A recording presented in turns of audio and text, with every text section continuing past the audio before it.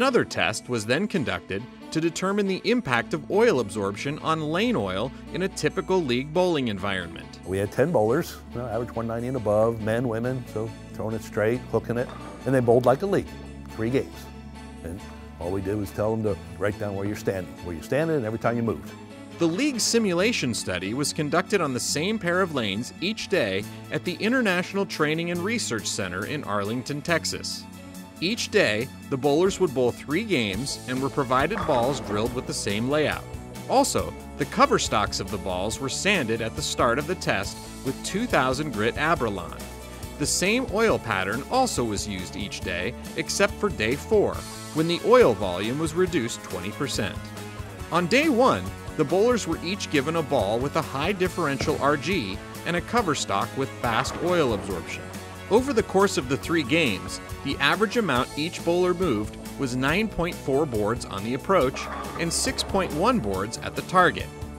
On day 2, the bowlers were given slower oil-absorbing reactive resin balls with lower differential RG values.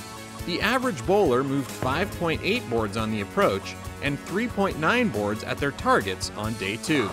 On day 3, the bowlers were given urethane balls, and the test showed far less movement over the course of the 3 games, with the average bowler moving 2.5 boards on the approach and 2.3 at their targets.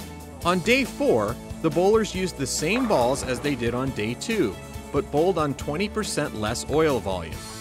The bowlers averaged 7.1 and 3.8 boards of moves on the approach and at their targets over the course of this session.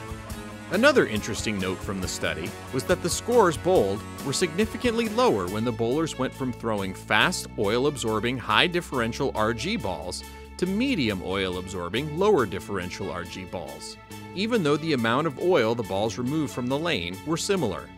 But when the oil volume was reduced by 20% and the bowlers used the medium oil-absorbing, lower differential RG balls, the scores increased back to the levels seen with the stronger balls.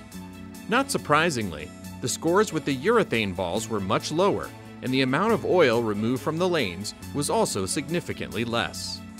The results of all of the tests on oil absorption show that we are at a critical time in the evolution of bowling ball technology and how it impacts the way in which the game is played now and into the future.